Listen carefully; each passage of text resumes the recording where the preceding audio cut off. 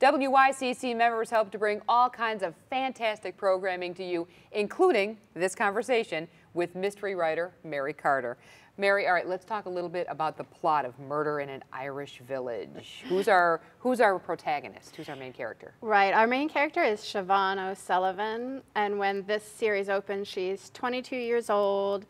She's a beautiful, tall girl with long red hair, and she's just about to go off to college when the backstory is her parents were killed in a car accident.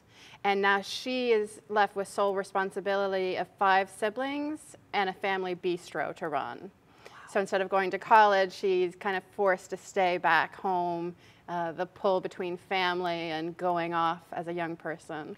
Probably something that each of us within ourselves struggle with or have to deal with at some point, the inner struggles of family and moving on or staying back home.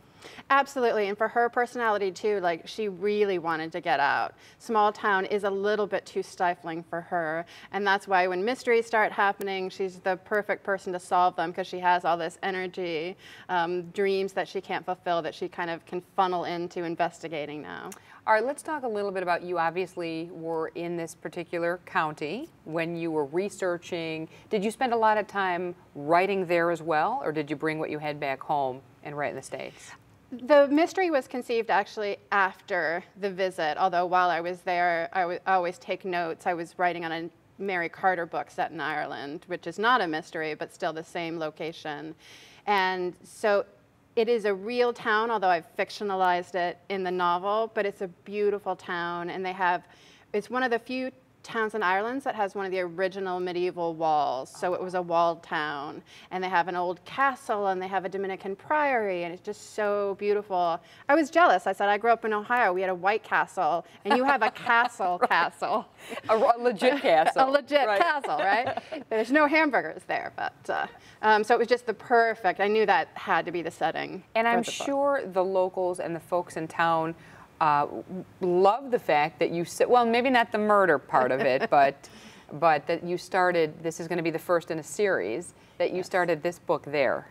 I hope so. We'll find out. I'm going to visit for Christmas. We'll see. But they're the nicest people ever. So even if they weren't happy with it, they would never let me know, because Irish people are just, everybody says that. When you go to Ireland, people are so welcoming, so friendly. Maybe when I leave, they might say, now why did she set a book here? But I think they're all happy about it. Oh, it's wonderful. And how do you conduct research when you're doing this? Do you interview locals? Do you just immerse yourself in the culture and the customs? I just listened. I interviewed a few people, like the police, the guards in Ireland work differently than the police, obviously, in America. So I did interview an Irish guard. Other than that, I just listen. And when people know I'm listening, sometimes they say, don't put that in the book.